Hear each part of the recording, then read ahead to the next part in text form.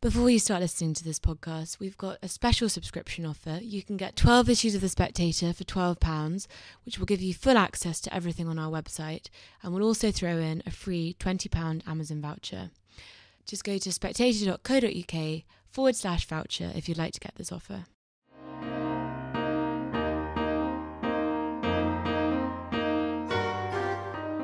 Welcome to a new Spectator podcast. I'm Fraser Nelson, editor of The Spectator, and we always reckon that each magazine is read by about 2 or 3 other people, where people give it to their family members, their friends. When they've finished reading it, the magazine can get passed around, but probably not very much right now in this era of self-isolation. So we've decided that for those who would normally read the magazine but might not get a copy now, we've asked our columnists to read out some of their work. So for this week's magazine, we have Douglas Murray, Tanya Gold and Mark Mason. Here's Douglas Murray to start. Below the crisis, a question floats. Where do we find purpose? By Douglas Murray. Perhaps we are at least past the beginning of this crisis, the phase where the hunt for multi-packs of loo rolls briefly became the national sport. Now we are into the second, perhaps even less glorious stage, in which we all have to sit in our solitude and hope that the storm blows over us. And if this passivity is the great demand of our generation, a demand that brings its own ironies, then now is a good time to ask the question, how do we spend our time well? The question is one we ought to ask more throughout our lives, but the truth is that most of us tend to ask it only at moments of personal crisis, when a job or relationship suddenly ends, or a loved one dies. By asking, how do we spend our time well, I do not, of course, mean simply, how do we keep ourselves busy? There are home exercise videos for that, even DIY if you must. I mean, how ought we to use this time meaningfully? An immediate urge will be, ought to be, to hold our loved ones close, or at least as close as we can in an era in which we cannot hold them. We will satisfy the need to call each other more, wave to each other more, and leave supplies, even luxuries, where we can.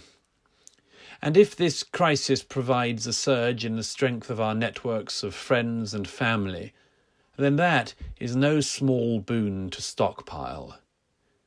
Even an engagement diary as empty as the roads can be rescued. I have taken to arranging virtual drinks with friends, diarying them in as I would in normal times.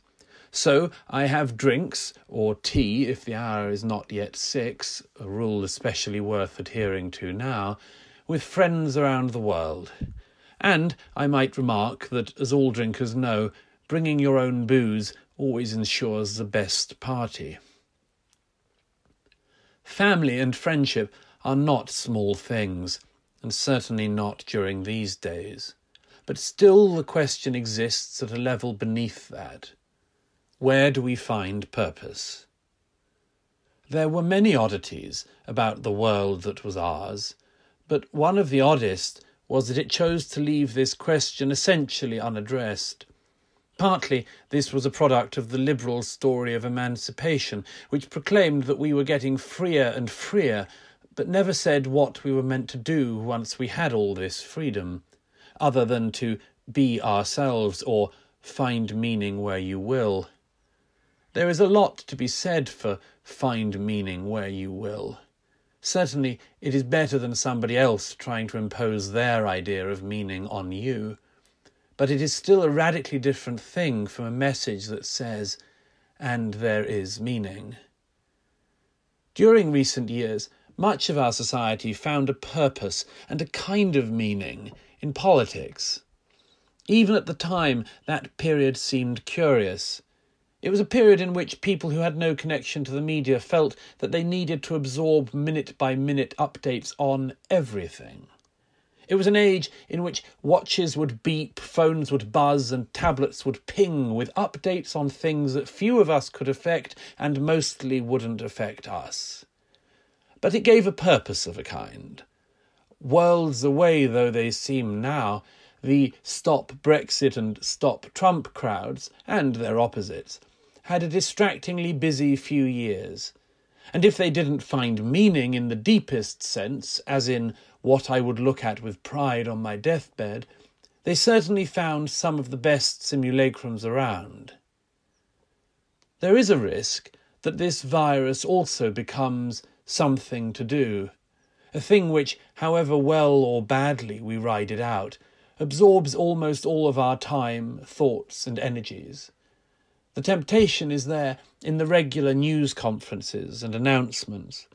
Each day brings new figures to absorb, new comparisons to make between countries. Hell, we've even had that hangover discussion about what to call the virus and whether referring to its origins is racist or not. Absorption in some or all of these things has already come to constitute a full-time job for many people, and I will say nothing about the number of undercover virologists who turn out to have been living among us all these years. Still, the question lingers. What ought we to be doing? Both during and after this crisis, I would expect the political left to once again prove their ability to provide narratives and explanations. Doubtless, at some point they will declare a great mission, and perhaps it will have its attractions. A call to have more doctors or care workers, for instance. Or an insistence that since we were all equal in the eyes of the virus, so we should be made more equal in other ways too. Parts of the political right will bang their own ideological drums. They will talk about the markets and much more, as if everything did not just change radically. In the era to come, who knows which of these people we will want to listen to, if any. As a writer, I might claim to have been in training for this moment all my life. Solitude and silence have been agreeable, indeed vital companions to me. And to that extent, recent days have not been that different from any others. Apart from performing the new chores we all must carry out, I spend my days as I always do at home. Inside, I migrate between my writing desk and piano. I enjoy the garden more. And yet, in the gaps that have opened up, the bigger question hovers. I suppose my own answer is a doctrine of a kind, which is that we are most likely to find meaning in the places where meaning has been found before. That what has seen our forebears through and nourished them will see us through and nourish us in turn. I don't listen to the news much. If the church is open, I will sit in it. I remake my acquaintance with great music. In the evenings, I read Anna Karenina. That was Douglas Murray, and here's Tanya Gold about the increasingly sensitive politics in Cornwall. The Cornish revolt against second homeowners. They are not welcome in times of pandemic, by Tanya Gold. It was sunny on Monday, so I took the children swimming in Mousel Harbour. It was almost empty, but a woman sanding a boat on the quayside scowled at me. She couldn't hear the children's Cornish accents, which might tell her that I live here. There have been tensions for years between native Cornish and the incomers who buy houses and drape them with nautical-themed junk. With pandemic, they have developed into hostility. A sign appeared on the bus stop in Mousel. If you have travelled from a hotspot area outside Cornwall, like London, you are putting vulnerable people in this village at risk of death. Please come back when the virus peak has passed. Until then, travel is selfish and unkind. But it was grey and windy that day, and the sign blew away. Tourism brings £1.8 billion a year to Cornwall and employs 1 in 5 people. Tin mining has gone, and fishing is declining, so the Cornish usually greet incomers, emmets or ants, with phlegmatic grace. But not when there is a pandemic, an ageing population, widespread ill health, and only 1 major hospital at Trelisk. Cornwall has 15 critical care beds to serve a population of more than 500,000. They had to release inpatients after going over capacity in January. They won't confirm the numbers of critical care beds available now. They don't want to frighten people. It's too late for that. It is widely believed that there is a case of coronavirus in Penzance and another in St Just, the most westerly town in Britain. As I write, there are at least 25 cases and 7 deaths. As I speak, there are at least 37 cases and 7 deaths. It is also widely believed that the route of infection is second homeowners. Still, we do our best. Grocers deliver to vulnerable people for free. We share information on where food is plentiful. Sainsbury's is still out of flour. What are they doing with it? But there is still plenty at Thorns Fruit and Veg in Longrock. There is fear but not despair. Cornwall has known misery before. She is used to relying on herself. In 1595, the Spanish landed and burned Newlyn, Mousel and Penzance. By the time the militia arrived from Plymouth, they had sailed away. When the schools closed, we believed that people wouldn't come for Easter holidays. The leader of Cornwall Council, Visit Cornwall, and the MP for St Austell and Newquay asked people not to come. So did the professional mermaid Laura Evans, but that counts for nothing. Photographs of long queues on the A30 were published with aghast comments. Mark Jenkin, who last month won the BAFTA for Outstanding British Debut for Bait, a film about gentrification in Cornwall, posted, "Please don't come to Cornwall. We don't have the resources for us, let alone you." Bait has a dark ending, but any sequel may be darker. Gentrification has not so far led to mass death. It is usually more grumbling and looks. Bait star Ed Rowe said, "Holidaying in Cornwall for the foreseeable future under the current circumstances could have a catastrophic impact for the people that live and work here." Bait star Ed Rowe said, "Holidaying in Cornwall for the foreseeable future under the current circumstances could have a catastrophic impact for the people that live and work here." He quoted a doctor at Treliske who simply said, "Don't come here." The holiday cottages are largely empty. Responsible owners asked guests to come later in the year, despite the impact on their business. Holiday parks were pressured to close, sometimes with death threats. But the owners of second homes are here, ordering hundreds of pounds of groceries for delivery. I went to St Buryan, where Straw Dogs, a very rude film about Cornish violence to incomers starring Dustin Hoffman, was filmed, to buy sausages at the farm shop. I saw Londoners in clean barbels and shiny Land Rovers staring at frozen pasties. On the way home, I saw a Bentley. I wondered if there were pasties in the boot. A Mousel resident told me, and that he spoke to me, a person who has only lived here for 3 years, is by itself unusual. It's busier than it would normally be at this time. Out and about today, there are strange faces using the shop and the deli. It's the same in St Ives. I overheard one woman say on the phone she hadn't realised the hostility. The long-term locals are really quite upset. They are trying to protect their own health. I think they are feeling threatened. It was worse in St Just, but it is a tough place, once a mining boomtown with a population for a while larger than Manchester. Stories, which I think are lies, but they don't bother to deny, tell that they throw unpleasant incomers down mine shafts, but only after a proper warning has been ignored. They are hardy in St Just, even for the Cornish.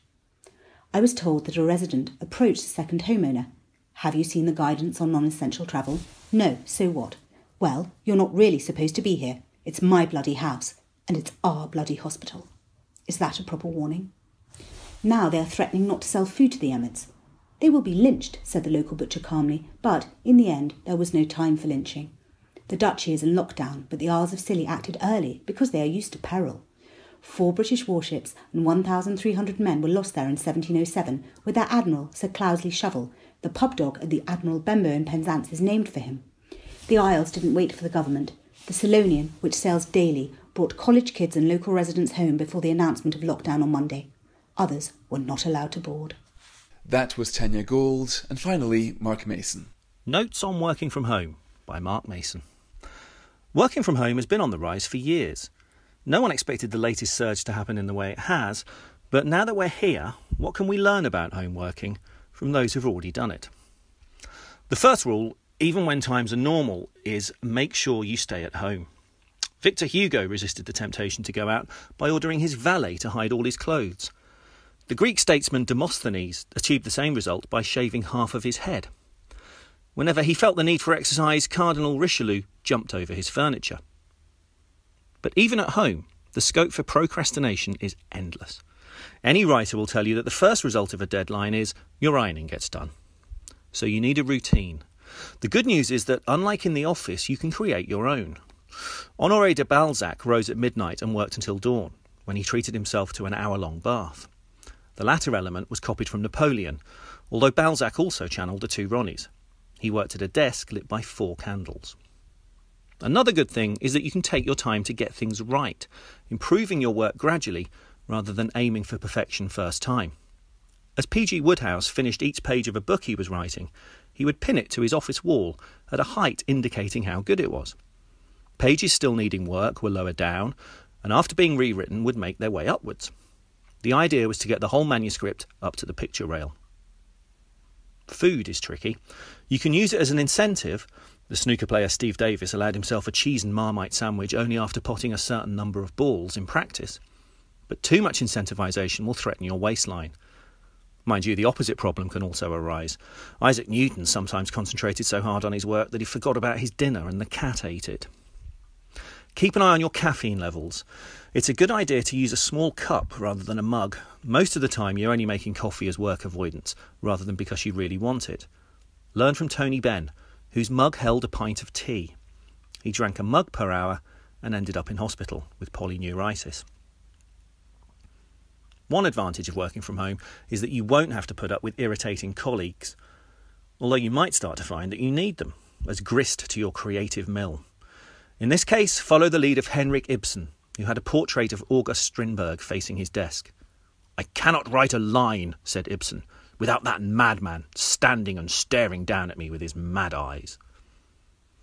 Inspiration can come in many forms. Hilary Mantel counters writer's block by taking a shower. Albert Einstein solved tricky problems by playing the violin as he contemplated them. Or you could take an afternoon nap. Winston Churchill favoured them, claiming they allowed him to pack 36 hours' work into only 24. Ronald Reagan was another fan. However, the president left orders to be woken in case of an emergency, even if I'm in a cabinet meeting. That was Mark Mason, and that's it for the podcast this week. If you have any thoughts on the format, because we kind of just made this one up, then do email us at podcast@spectator.co.uk. Thanks for listening, and thanks to our producer, Cindy Yu.